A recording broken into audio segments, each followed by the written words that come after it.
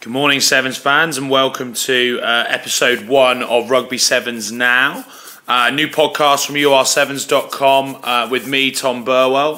We're going to look each week at the stories that were and the stories that are in Rugby Sevens around the world. It's an ever-growing sport, as we all know, with things happening in every corner of the globe every single week. So here at UR7s, we're going to do a quick 10-minute profile of all of the big stories so you know exactly what's going on here and around the world. The biggest story of this week, of course, is England taking on Wales at Twickenham this coming Sunday. And I don't mean the Six Nations game. England Sevens will take on Wales Sevens in front of what has the opportunity to be a capacity crowd at Twickenham immediately after the Six Nations game. This, of course, is a big change to how things have happened in the past for the Sevens, but not something new down in the Southern Hemisphere. You guys will know that New Zealand and Australia have taken on one another. We've seen female international games alongside the men's games. We've seen it in half-time of Super League games, but it is certainly new to us in the Northern Hemisphere and something which I think will go a long way to showing some of the older England Six Nations fans a bit more about the game of sevens, because it's pretty obvious that the demographic of supporters that are at Twickenham for a Six Nations match is very different to the demographic of people that are at the London Sevens come May. So it will be an opportunity for both England and Wales to demonstrate what will be going to Rio in 2016. Fantastically as well, and both on the RFU and the BBC's part, is that it will be broadcast live on the BBC Red Button on the Six Nations Forum after 5 PM. So you'll be able to get that online as well on bbc.co.uk/sport, I believe. Very interesting, in the press release this week was the lead comment from the RFU was from the commercial officer. We are delighted to showcase international sevens with England playing Wales on such a great stage in front of our fans. That for me is quite telling, and telling in how the RFU perceives sevens as very much a commercial entity. It was also great to see that Lancaster, the head coach of England, also spoke about the importance of the England Sevens programme. Simon Amor's always spoken since coming back in that he wants to see the England Sevens squad as much more part of a performance pathway towards the 15s, as per it is in New Zealand and as per it was probably slightly more directly under Mike Friday. Be interesting to see actually how that happens, but it's good to see that 15s and 7s are standing together this weekend. If you are at Twickenham, please stay, watch the game. It's 15 minutes of your life probably, but it's 15 minutes played at an absolute racket of a speed. There's some fantastic players on offer. Adam Thomas unfortunately injured for Wales, but Chris Knight is the winger to watch there for Wales. He's been superb this year. And on the England side, you can watch Marcus Watson, brother of Anthony Watson, and perhaps Watson will be involved in both 15s and 7s this weekend. That's his brother, of course. And of course the likes of Dan Norton and Matt Turner and Captain Tom Mitchell, names to be looking out for. Of course, not the only big thing going on this weekend. Huge tournament in Fiji called the Marist Sevens. It's the 38th Marist Sevens tournament on the islands in Suva at the ANZ Stadium. An opportunity, I think, to understand the depth of Rugby Sevens in Fiji, in that there are 16 groups of 4 teams taking part in this competition. From the well-known sides like Red Rock, Wardens, Police, Lomovaiti, Barbarians, Yamasea, Nadroga. They're all taking part, and they'll all be competing for the title. But there'll almost certainly be a number of sides that get shocked, and you can see people like Nabua Nabarians, Coastal Eagles Sikatoka, Rugby Club Namosi, South Sea Mariners, names that perhaps we don't know about, and they're not well known from outside of the Pacific region. But they'll almost certainly be having players in there that will be competing for places in Ben Ryan's squad.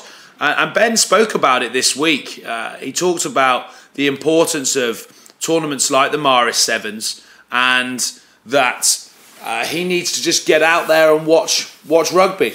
He spoke about the importance of searching for players across the islands because of the depth of talent that's there from minute one upon him arriving in the role in Fiji, and nothing's changed.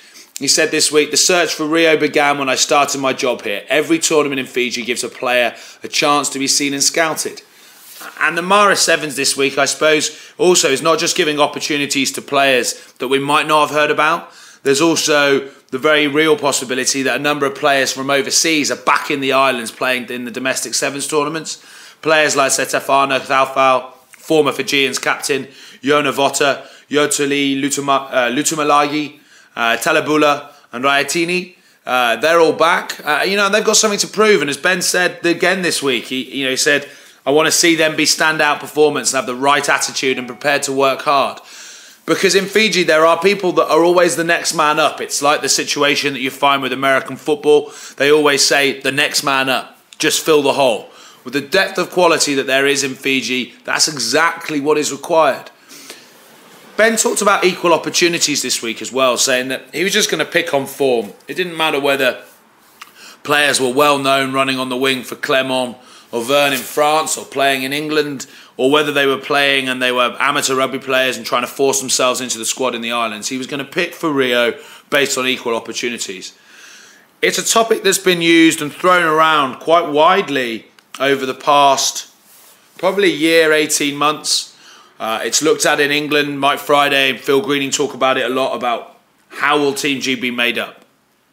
Will players come from the Premiership? Will we see the likes of George North, Ben Foden, guys that have played well in the World Series in the past but have moved on to the 15s game?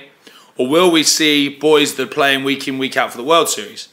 Will there be a crossover between 15s and 7s?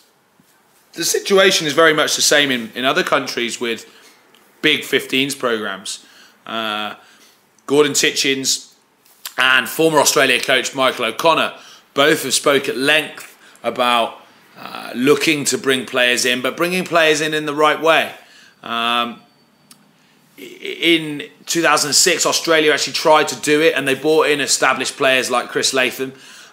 New Zealand beat them in the way in the semi-finals, and the reason that didn't work was that Australia did not have enough time, and those players did not have enough time. Not that they weren't good enough, they didn't have enough time to engage with the Sevens game and get up to speed with the Sevens game. And the game's probably moved on to a much larger extent now as well, which means that the opportunities for players just to fit in are much smaller, and it's much, much harder.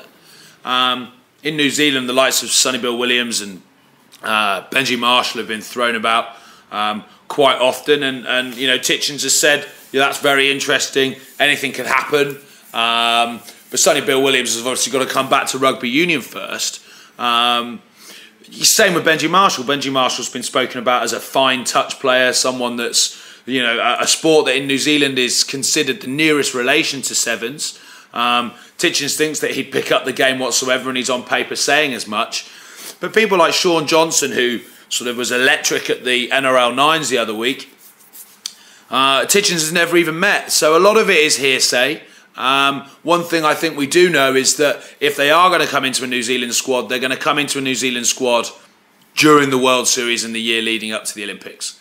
In Australia, I think it's probably going to be really interesting to see what happens now that O'Connor's moved on.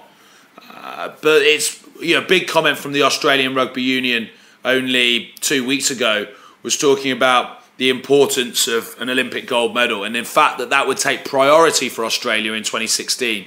CEO Bill Pulver, who is a big supporter of the Sevens game across the world, let alone in Australia, has spoken about how once they get to 2016 and past the 2015 World Cup, the most important thing for Australian rugby in that year will be to win a gold medal.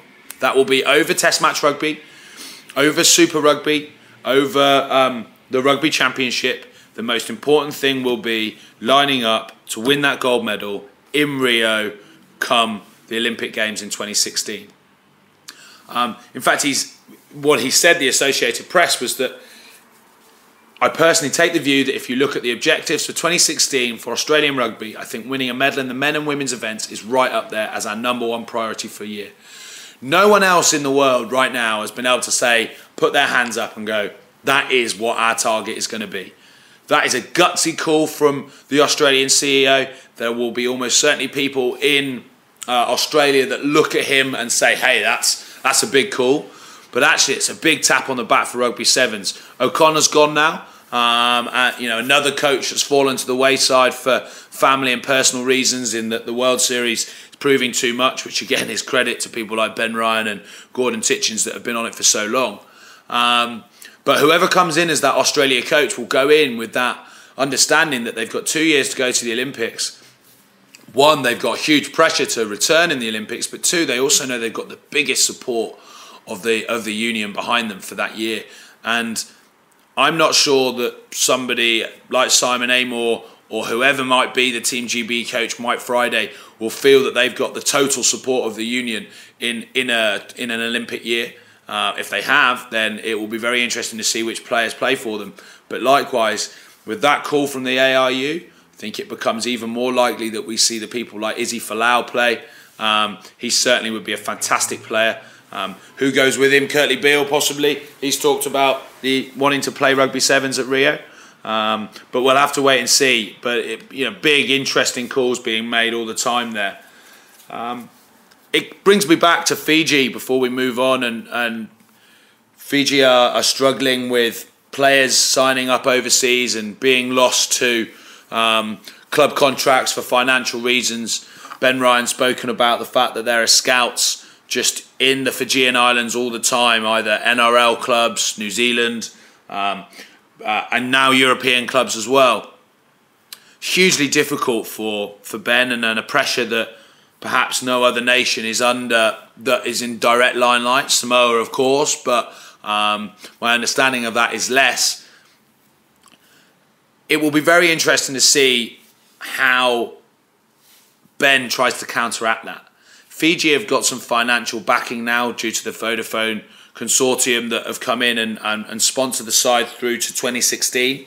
And they've talked about contracting players. But Ben's also talked about the breadth and depth of talent in Fiji, and he can't contract 100 players. And that player 99 may well be nearly as good as player 13. So if you're going to contract 16 to 20 players, you better get the 16 to 20 players right. And if you don't, spending money on those guys, is it then going to work? How is that dynamic going to change the way that sevens for the national squad works in Fiji? You can tell when only last year in the World Series they used 40-odd players. That's not the way it should be done, but it shows that there is a much more transient model in Fiji and how the game works. I understand the need to keep players in the country, and there needs to be something to be done to help Ben and the union be able to create that for them. But it's not without its own problems, because it's so different to how it currently is. Though I think Ben Ryan's probably the man to look at that. Intelligent, good coach, good leader of a program, understands how to build a program. I think he's probably learning on the job still out there and under a great deal of pressure, both within the island and outside of the island. But we'll see how he goes, and good luck to him. Before we cross off, we're looking at the growth of rugby in Australia and the tournaments that are being played. Week after week now, there's a $2,000 tournament played in New South Wales, it seems, with 13 to 16 teams. Reminds me very much of the way that the UK was 10 years ago, which is just providing more opportunities to play rugby, giving people the chance to play the sport. And having seen Tribe Sevens play so well in Dubai, and obviously Shanghai Sevens champions as well, the growth of the invitational side in Australia is becoming stronger and stronger. And of course that's been led by, for me, two big trailblazers of tournaments out in Australia. The first being the Central Coast Sevens run by Craig Morgan in New South Wales, and the other being the Noosa International Sevens with Phil Slattery. Both tournaments fantastic. Central Coast probably slightly more fleshed out, slightly bigger. They've announced the first 9 sides competing in their tournament this year, with sides from Australia, including Warringah and Tribe and Sunnybank, through to Devita, who are a big side from Fiji, representing the Nadroga region, Rangantau, who are the Middlesex Sevens champions, which is basically the Club Sevens champions in New Zealand, Yamasea, who won the Coral Coast Sevens Championship in Fiji last year, and then the New Zealand Four Nations, which is an invitational side associated to the New Zealand College Rifles Club, and that's of course the big important one is Tiger Rugby, run by James Walker and Paul Holmes in the USA. Tiger Rugby perhaps doesn't get as much press as the Serevi guys, but the work that they're doing with the Olympic academies in America and the growth of the sport, and from my understanding doing it the right way, touring with great kids that are a credit to not only the program but the USA when they're on tour, similar to when Atlantis used to tour, which was a very famous American invitational side that did it the right way. These guys are now doing it with an Olympic sense, but still are going around the world showing American rugby in the best light. Luckily, we'll see them here in the UK next month at the Melrose Sevens. They went to Shanghai, and it will be great to see them in Central Coast as well. The opportunities for American rugby players are growing by the week with organisations such as Serevi Rugby and the Tiger Rugby Academy and the other Olympic academies that are across the country. The work that Nigel Melville and the USA Rugby have done to support the Sevens sort of structure there is huge. I say to people all the time that there are more tournaments than anywhere else in the USA. Once we hit the summer, there are just hundreds and hundreds of opportunities for people to play the game, from the college sport through the social game, and at some point that's going to go right. They've had a struggle season this year, and I speak out against the way that they are playing the game at the highest level. I think they look a little toothless, but the structures that are being put in behind, if once they get that right, things will improve vastly. Finally, before we log off for another week, and we're going to be doing this podcast every Thursday from now on. I'm going to be inviting guests on. Next week we'll have an interview with England forward Chris Cracknell. But every week we'll try and speak with somebody about one of the pressing issues that's going on. We're going to talk about Kenya next week, the growth of the sport there, the fact that the UR Sevens Academy will be taking place there in August and September this year. We're going to look at Africa as a region in general, and each week we're going to look at different areas of the world and tournaments that are going on and exciting things that are happening and being announced in the World Series. But we can't log off without talking about the fact that the schedule has been announced for next season for the HSBC World Series. Of course, the Olympic Qualification year with the top 4 qualifying for Rio in 2016. Interestingly, no announcement as to why, but Wellington and USA have been flipped back round, as of Tokyo and Hong Kong. So Wellington is on the week that it always is, as per usual on the bank holiday weekend. But instead of USA being the week before as it was this season, it's the week after again, as it has been for many years, which, as it's a 3-day tournament, means that it is the short week turnaround, it is the huge long flight, it is the dealing with the jet lag, and it is then on to the narrow field, which many coaches I've spoken to over the past 5 years have said that is not ideal. So it's interesting to see that the World Series has gone back to that again. The Tokyo-Hong Kong one has flipped back round. Presumably that's a date reason, because we haven't even seen those legs take place this season yet. So it can't be that it hasn't worked. It will be interesting to try and get to speak to somebody at the IRB, and I'll try and do that over the next week so we can talk about it next year, in the next podcast. Sorry. The World Series next season is so important. finishing in that top four for those bigger nations, especially if you're a Pacific or African nation. I mean, Europe as well to a certain extent, but England are the only ones that have really knocked on the door of finishing in the top four of the World Series over the past 5 years. But in the Pacific region, for example, those that don't finish in the top four, let's say a top four was England, New Zealand, South Africa, no, England, New Zealand, Samoa and Australia. That would give us South Africa and Kenya both having to qualify out of the African region. It would give us USA and Canada both having to qualify from the North American region. And it would give us two of the major Pacific nations having to qualify out of the Pacific region. Meaning that even if each one of those qualifies from the Pacific, from their regional competition, and then one qualifies from the global competition, two of those big names are going to miss out. So that is what's at stake, and that all stems from the security of that top four. The security of getting yourself into that top four on that World Series. So the pressure is on immediately. Rather than us looking at who might get relegated, what might happen here, individual tournaments taking place, suddenly the pressure is on. Because everyone, since 2009, when that decision was taken, that Rugby Sevens would be back into the Olympic Games, everyone has talked about taking part in Rio. And your first opportunity to say, hey, we're going to be in Rio and we're going to be competing for that gold medal is to finish in that top four. And on that bombshell, in true Top Gear style, I'm going to clock off. This has been Rugby Sevens Now with UR7s.com's Tom Burwell. We'll be back next Thursday. Enjoy the Sevens. If you're going to be at Twickenham this week, cheer on England or cheer on Wales. If you're going to be in the Marist Sevens, watch some unbelievable Sevens in the Fijian Islands.